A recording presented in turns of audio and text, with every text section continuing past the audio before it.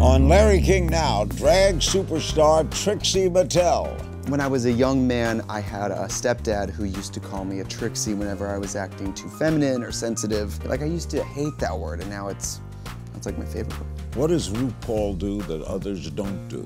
He writes the checks. He doesn't just give you the corn, he teaches you to grow the corn, and it's up to you to grow the corn. What do you make of Donald Trump? Well, we're both dudes in wigs that wear too much bronzer. Plus, A lot of the girls, they take their penis, they put their testicles up in their body. Oh yeah, Larry. Oh yeah, like TSA. all next on Larry King Now.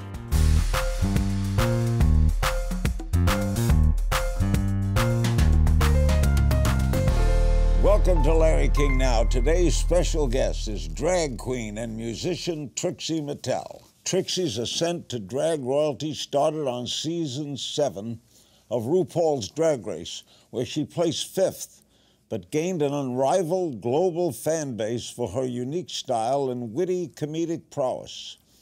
She has since been given her own show on Viceland alongside fellow drag queen Katya, simply called The Trixie and Katya Show. After releasing 2 full-length albums, 2 Birds in 2017 and 1 Stone in 2018, Trixie's embarked on a North American tour called Moving Parts. If that wasn't enough, in March of 2018, Trixie returned to RuPaul's Drag Race, claiming the All-Stars 3 title. Welcome to the show, honey. Thank you for having me in this fake living room. Really appreciate it. Fake living room. Yeah, totally. You call something fake is a riot. Hey, listen, I know fake when I see it, okay? All right, you're Brian Firkus. Yes, I am. When did Brian Firkus become Trixie? So I was 18, I was in school for music, and I was in a production of the Rocky Horror Picture Show, and a drag queen was not available, and I had to fill in. Filled in once, kept doing it. It's cyclical. Then it's a part-time job, then it was a full-time job, and you know, I couldn't get a call back at my job interview at Forever 21. What attracted you to dressing as a woman? I'm not sure. I believe I'm fully a woman. People think I'm, Dakota Fanning from far away all the time. But to me, I didn't want to look like a woman or a man. I wanted to look like a girl's toy, like a little kid's toy, like a My Little Pony or a Barbie. Like Mattel toys. Yeah, exactly, or a Polly Pocket. I couldn't play with those toys when I was younger, and so as an adult, I was still just like fixated on them. Where did you grow up, Milwaukee? I grew up in the deep northeast of Wisconsin, so like in the rural woods. What did you like about it? What did you like about dressing as a woman? I don't know, I guess at first it was like, you feel like you're somebody else, and so you get this license to kill because if you're on stage and you bomb, nobody really knows it was you. I mean, I used to walk out of the club carrying my suitcases, and nobody would know that was me earlier. So I guess you get to be brave. As you don't look anything like Brian Firkus. No, out of drag, I look like Patrick Stewart as a farmer. Did your parents like this idea? Oh yeah, they're not impressed, they're not unimpressed. They're just sort of like, if you can pay your bills, good for you. Like they've seen me once, they haven't seen me in any of my television shows. They're just not like. No? They're not, you know how sometimes people are so country that nothing Hollywood is impressive to them. They would rather I was probably in local government.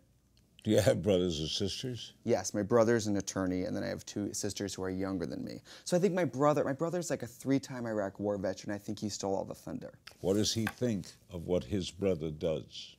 I think at first he was a little weirded out about it until I think he was afraid I would never make any money. And then when I started making more money than him, he dropped the subject. All right. How did you decide to be Trixie Mattel?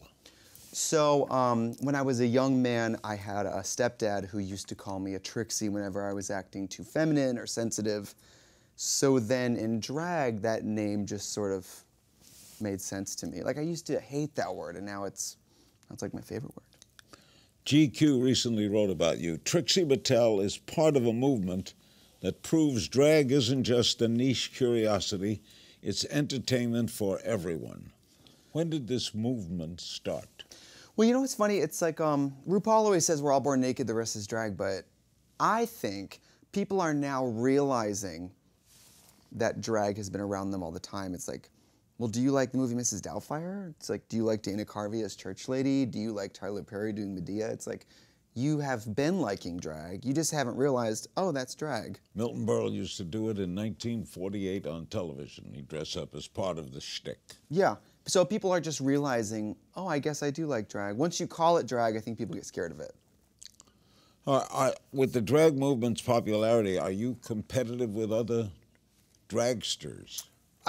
Dragsters? I mean, in the industry, it's like, you ever seen Showgirls? Yeah. Remember the pearls? Yeah. It's like that. But we're men and we fall, we're so padded up. When we fall, it's like a crash dummy. Nobody really gets hurt. Are you #1 now? I mean, I think RuPaul's #1 forever. And then I think even someday when he passes away, his ghost will be more famous than any of us. But I'm probably like number 12. What does RuPaul do that others don't do? Or what makes RuPaul writes the checks. He what? He writes the checks. Like RuPaul, sort of like on Drag Race, RuPaul like takes his mega stardom and gives you like he doesn't just give you the corn, he teaches you to grow the corn, and it's up to you to grow the corn. You like him? Yeah. Do you like corn? Yeah. Love corn. I do too. On the cob? Totally. Oh yeah. Me too. And RuPaul, I mean, I think she's the original. I mean, you have to think like in the 90s for a tall African-American man to put on a blonde wig. That was pretty impactful. Do you call yourself a she? In drag world, when someone's in drag, you call them a she, and then when they're out of drag, you call them a he. So like Trixie's a she. When I'm in drag, people are like, hey girl. Tell me about your act. So in my act, I play guitar and sing folk music, and I do stand-up comedy. So it's sort of like if Adam Sandler was dressed as a My Little Pony. You do folk, not country? I do folk country Americana, yeah. Like that kind of blend. I mean, I do like country music, but just like a gayer, You someday might be transgender? Would you consider that? No, I live 100% as a male, and I feel male all the time. I mean, I even feel male now. Do I look male? No. Trixie, next on RuPaul Drag Race and maybe a little politics on this edition of Larry King Now. Don't go away. We're back with Trixie Mattel. Earlier this year, the New York Times published an in-depth piece on the drag industry, and the title read, "Is this the golden age of drag? Yes and no." Is it both yes and no? Well, I think it's sort of like anytime there's like an economic downturn, like when I used to work in the makeup industry, they call it the lipstick effect. Anytime there's like an economic downturn or political strife, lipstick sales skyrocket. How do you explain that? Because it's a small, cheap thrill. If you have a hard day, it's this $14 item that lifts your day. And I think drag kind of has the same lipstick effect. It's sort of like, right now I think in American history, this snapshot of drag is like, it's sort of like post-Nazi Germany, there was all this like, a lot of the queer communities were doing huge different types of, it was like an arts renaissance. And it's sort of like whenever you feel oppressed, you just make more art. I think that's what's happening. And there was cabaret at the beginning of the Nazi movement. Yeah, I mean, and what is cabaret except a couple less wigs? Yeah. In that article, Randy Barbato, the man behind the production of RuPaul's Drag Race, is quoted as saying, "Drag queens have the hardest job in show business." I would guess that's true. It's serious. You know when I realized it? I was on a show recently, and I was like, if you're a real celebrity, or a real anyone, like, you show up totally naked, someone does your hair, someone puts clothes on you, someone puts makeup on you, someone picks out your outfits, writes your script, tells you what to say, and it's like, for drag queens, we are wild Oh, I don't get west. told what to say. And You don't? no. Well, you're a drag queen then. Okay. But for drag queens, we have to do it all, because from the beginning of drag, you got a show pay of $50, and you got to figure out how to make a costume and choreograph a number and try to take home some money. So I think drag queens are like Swiss Army knives of talent.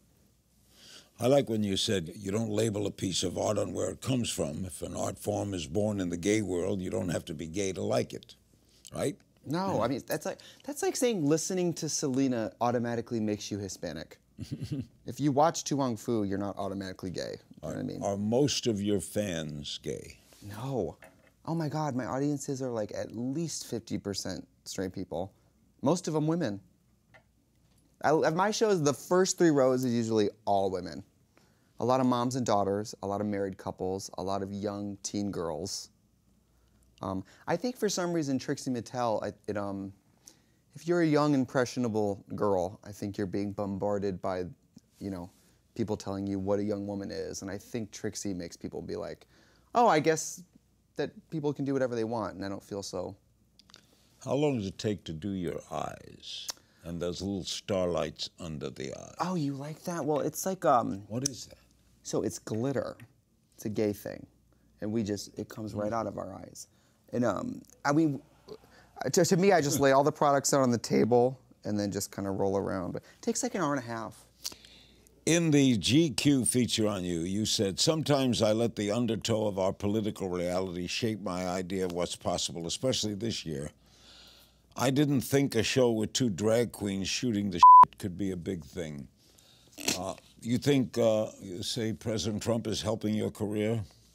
I sort of think if everything was hunky-dory, nobody would feel interested in, what I do wouldn't seem so interesting. Part of what makes drag cool is the edge and the other factor. And with our show, the Trixie and Katya Show, it's like, because everything right now is so, people want to turn on their TV and see a couple of idiots in chicken suits and lipstick talking about whatever they want. I mean, what do Trixie and Katya talk about? Oh, we've talked about everything from religion to death to crying to alcohol, drugs, high school. I mean, each episode we pick a new topic, and we just sort of free-form comedy on that. Would you like to meet the president? Oh my God. Wait, which one? Trump. Oh, pass. I'll wait for the next one. I would have loved to meet Obama, though. He's a great guy. He was I was 18. It was my first time voting, and I got to vote for Obama. It was cool for your first time voting to watch the one you vote for win. That was really exciting. Well, I know Trump many, many years. What do you think? What do you make of Donald Trump? Well, we're both dudes in wigs that wear too much bronzer, so I think we probably have a lot more in common. I think it's a perspective, I don't know. People can only understand, maybe he just hasn't seen a lot of, I don't think he's like walked in somebody else's pumps, do you know what I mean? Would you, by the way, getting used to wearing high heels? Oh, it's garbage. I'm still not used to it. I'm happy we're seated. Do you hear my cheap shoes squeaking? Is it hard to walk? It's hard, and the corset, because I'm in one of those steel-boned torture devices, plus all the hair on my eyes. I mean, there's 6 strips of fake eyelashes on the top and 2 on the bottom. It's wild. Oh, I'm a Muppet. After the break, Trixie's funniest fan encounters her first kiss and her favorite wig. This and more in a game of If You Only Knew, and we'll be right back on this edition of Larry King Now. We're back with Trixie Mattel, needs no introduction. Okay, what inspired the look today? I wanted to serve something a little more conservative, so I wanted to do long sleeve. This is conservative for me. There's not a lot of skin showing, high neck, bolo tie, a nod to my country western career. This is a bolo tie with obviously all rhinestones, and I don't like to show I have man shoulders. How long did it take to get made up and dressed? It was like an hour and 45 minutes. How about you? Me? 10 minutes. Work. See, I need to transition into... You want to be a guy again? Well, turns out being a white guy with a guitar, not that special. Being, Janice from the Muppets with a guitar, pretty special. All right. They tell me that an aspect of drag is tucking. Oh, yeah. Tucking is to get your... Why don't you take the lead? Why don't you... To get your penis so that it doesn't look like a penis, so that you look like a woman, right? Yeah, you kind of take your sex organs and you origami fold them into something that could make you money. You fold them? I don't do it. I've never done it. What do you do? I'm a champion of Drag Race, and I've never done it. I never wear anything that's very high and... Like right now I have a skirt on, so there's, it's not smooth under there, but you can't see. But a lot of the girls, they take their penis, they put their testicles up in their body. Oh yeah, Larry. Oh yeah, like TSA. And then they take the shaft and they pull it back and they tape it. And that's how on stage, when it's a man dressed as a woman, it's a perfectly flat illusion. I've never done it. There's no amount of money in the world that could get me to do it. Do you ever wear slacks? Oh yeah. Out of drag, I fully dress like a... No, but I mean in drag. You're always skirts. I like jumpsuits, like Dolly Parton jumpsuits, but I never wear like pants. Okay. Gotta be a little weird. I know. Well, it's hard to pull off pants in drag because it automatically makes you look masculine, I think. We play a little game of If You Only Knew. Okay. Most embarrassing moment on stage. Oh, I've fallen off the stage at least 5 times. Because of your shoes. Yep. No, I was, and also can't see. There was this theater called Oasis in San Francisco, and I confidently walked right off. I fell so fiercely off the stage, both my shoes fell off. Person you'd least like to be stranded on a desert island with. Oh, wow. People who, just somebody who talks. Childhood celebrity crush. Oh, God. Zach Morris, Saved by the Bell. Do you remember that program? Yes. He was... First kiss. Maybe today. Still waiting. Straight male celebrity you'd most like to see do drag. Oh, God. Oh, someone big, like Shaq. Like someone big and masculine. And, yeah. What male celebrity you wouldn't want to see in drag? Oh, nothing too easy. I don't want anybody too feminine, you know, like a Clay Aiken. Somebody with soft features. That's too easy. I want a challenge. Funniest or strangest fan encounter? Oh, people on a daily basis walk up to me, panic, and tell me something extremely graphic and violent about their life. Really? People will walk right up to me and go, Trixie, I was abused. And I'm always like, just now? You know, Favorite episode of the Trixie and Katya Show? Oh, favorite episode of the Trixie and Katya Show? I like the one about death. I like to go to the deep, dark stuff. I think in drag, we get permission to talk about some really heavy stuff in a fluffy way. You have a theory about death? I think it happens to most of us. Yeah. Biggest splurge? Oh, I collect guitars, so I have a few guitars that are like maybe... Go to Guitar Center? I love a Guitar Center on Hollywood, or on Sunset. I have a Gibson guitar that was limited edition that's like $8,000. Was there a guy named Gibson who designed those guitars? Yes. Drag name you'd give me? Oh, girl, Larry Queen. Favorite wig? I'm actually quite into this one. It's Off very the nice. shoulder. It's sort of like a mullet, but... Celebrity you'd want to guest judge on RuPaul's Drag Race? Oh, Catherine O'Hara and Parker Posey. Famous from the Christopher Guest movies. Yeah. I think in their movies, they wear wigs and play characters. I'm like, they know how to judge drag. Trixie Mattel in 10 years? Oh, definitely not doing this. Want to do a movie? Oh, maybe, but in 10 years, I want to have collected enough money that I can buy a small cabin in Northwoods, Wisconsin, and just go alone. With a guy or alone? Maybe not. 2 guys. 2 guys. Think big, Larry. Why not? How about a girl? Why not? She can't be prettier than me. We were flooded with fan questions for drag superstar Trixie Mattel, and she'll answer them at our final moments on this edition of Larry King Now. Don't go away. Back with Trixie Mattel. Boy, she's got it going. National tour, everything happening. We got a load of fan questions. We'll get to as many as we can. Shirley Morell on Twitter. Is it hard being a legend and an icon? For most people, probably. For me, no. Just fall out of bed this way. Lou Dapu on Twitter. Is there anything you ever regret? Oh, I regret impersonating RuPaul on RuPaul's Drag Race. Why? Because it was horrible, I bombed, and I forever stained my name in front of RuPaul.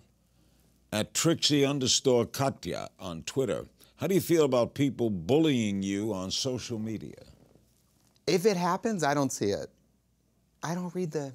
I don't either. Why but would do you? people tell you it happens? Oh yeah, like people will, you know, like if you read the comments of girls, girl, nobody, and in drag world, maybe if this isn't true everywhere else, you'll read 100 comments that are positive, it goes in one ear, out the other. You read that one thing about like, you have brown teeth. A week later in bed, midnight, you're like, do I have brown teeth? So like, you can't read that stuff. That's Sophia Helena on Twitter. Will you ever collaborate with someone for a new song? Oh yeah, I mean, one of my dreams is to quit drag and write music for music icons that I like. So Casey Musgraves, Miley Cyrus, there's a lot of young women I would love to write music for them. You like writing songs? Love writing songs. At Kate Benning on Twitter, what do you do when you're not touring? What does your time look like when you're off from the road? What do you do during the day? What do you do? Yesterday I had the day off. I went to the gym, and then I went back to my house and played guitar in my garage all day. Do you have a boyfriend? I do. I do have a boyfriend. We went out to dinner. But I'm gone like 28 days of the month. So. What does your boyfriend think of what you do? Oh, he thinks it's really cool. He's seen my programs. He thinks I'm good at it. I was scared to tell him at first, though, because some people get too into it. Like, you never want to date somebody who's secretly, like, very into it. Do you know what I mean? Like, turned on by it. I get it. Because out of drag, I'm a man, so. At Unicorn Master on Twitter, what were some of your biggest highs and lows while on tour or while making your album? Oh, I mean, I don't have like a team of songwriters or anything. It's literally me drinking a sugar-free Red Bull in my bathroom, in my underwear with a guitar, writing the music. So to go from that to seeing it on iTunes, to seeing it sell, to seeing, like Billboard just named my album One Stone one of the best albums of the year. And I'm like, some of that music I wrote, in an airport bathroom. So. You gotta be thrilled though. Oh, it's crazy. I'm 13 years old, barefoot, playing a guitar in a tree. Did not think I would be doing this, so. At Katya's Contact on Twitter, how did you come out and at what age? Any advice for coming out? Oh, I have a terrible story. I thought I was fully like dropping a bomb. Because on TV, they romanticize coming out. Your mom sprints out of the room, your dad hits you. But for me, I was just like, I'm gay. And my mom was like, ugh, girl, we know. How old were you? 19. It was no big deal. My mom's a total hippie. She was just like, whatever. Were you bullied in school? No.